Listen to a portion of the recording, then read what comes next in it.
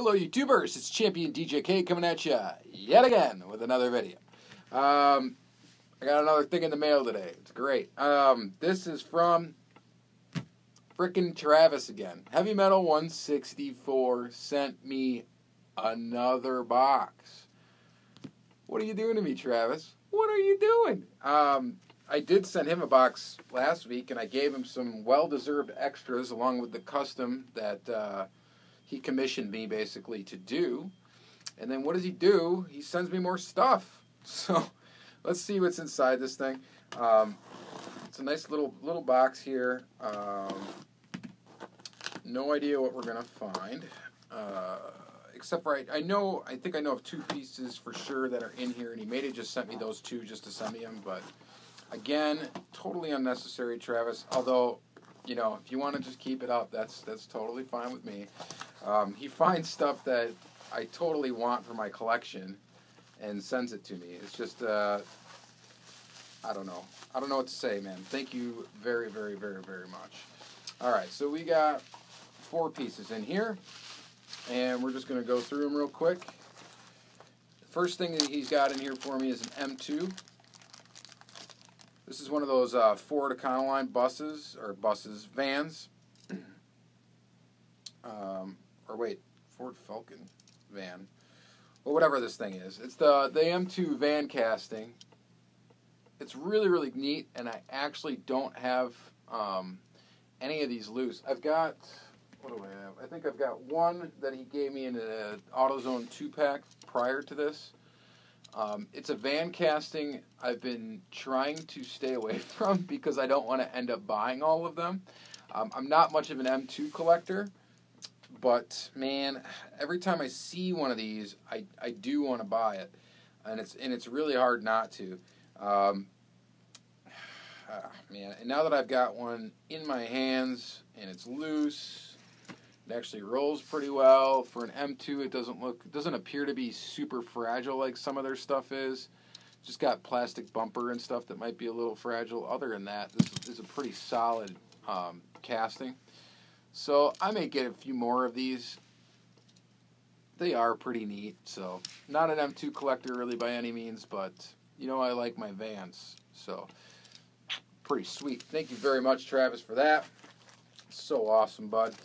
What? Oh my. He sent me one of these Konamis. Alright, so if you watch Travis's channel, he recently got a few of these Konami cars. And Konami, if you think of Konami, you think of up, up, down, down, left, right, BA or AB, select, start. Anyway, Contra from back in the day for you old school Nintendo players. It's for you folks that are that were into the old school NES, and I think that same code worked for Life Force maybe and a couple other games for the Nintendo. So it was dubbed the Konami code. But anyway, these are made by Konami, and it appears to be the same logo as the video game manufacturer. So these are made in China. This says a copyright of 2005 on it. Just really interesting. They are metal body.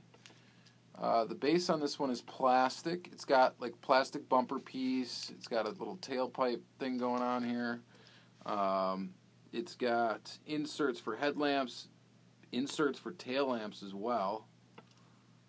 It is it's a Toyota 1600 GT. So that is interesting for sure. This is the first Konami I've had in my collection. He showed quite a few of them on his channel, so if you want to see more of these things, you should definitely check it out. I'll probably show this guy close up in my weekly video just to take a nice close look at it in a more higher resolution camera. So, but really awesome, Travis. Thank you so much for that, for including that. That's cool. Oh yeah, and that's the other thing. This thing has suspension, and it's got a lot of suspension travel. That is pretty awesome. That is really cool. So, yeah, it's got suspension, man. Really nice suspension, too. So, that's like Tomica limited vintage style suspension. So, aside from having a plastic base, this pretty much really reminds me of a TLV. So, really neat, Travis. Thank you so much for that. That's awesome. And then he gave me this Firebird, which I'm not sure if this is from Park and Plate series. I knew this one was coming, and I should have probably looked it up. Well, actually, I didn't know it was coming. I thought he had it aside for. I didn't know he was actually shipping me any of this stuff right away.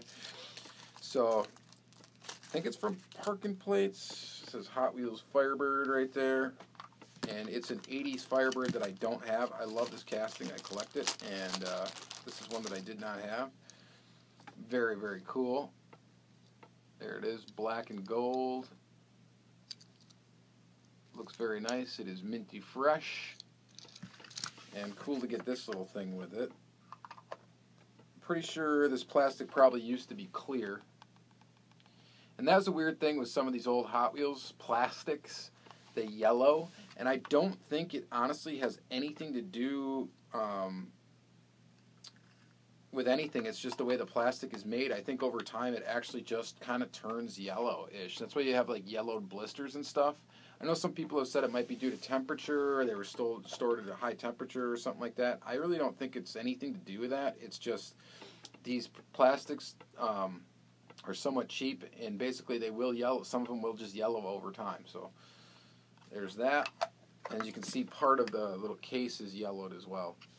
Although maybe this was tinted. I'm not sure. I don't know. I'll have to look it up. But anyway, very, very cool to add that 80s Firebird to my collection. Thank you so much, Travis, for that. And the thing I have my utmost excitement about here, and he showed me this, a picture of this. This is a Lamborghini Countach. And it is a Kyosho. I think it's a Kyosho, right? Yeah. Yeah, it's a Kyosho. So this is really killer. This one has rubber tires with tread, metal body, plastic base like most Kyoshos have.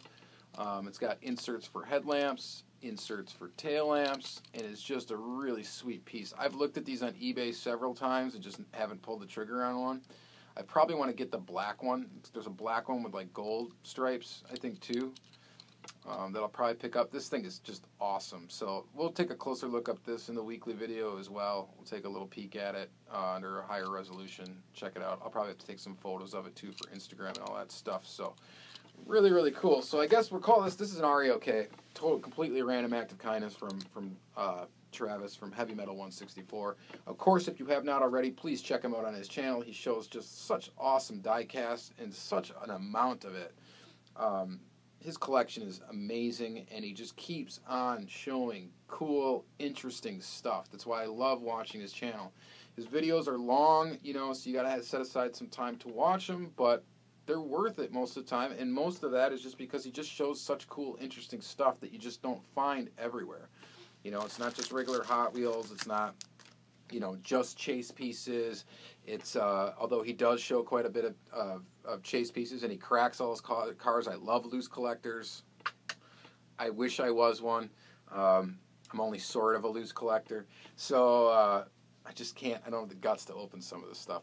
But yeah, so very, very awesome. Check out his channel. Thank you very much, Travis, for these 4 awesome pieces, man. Thank you. And you guys have a great day. Thank you for watching, and we'll see you in the next video.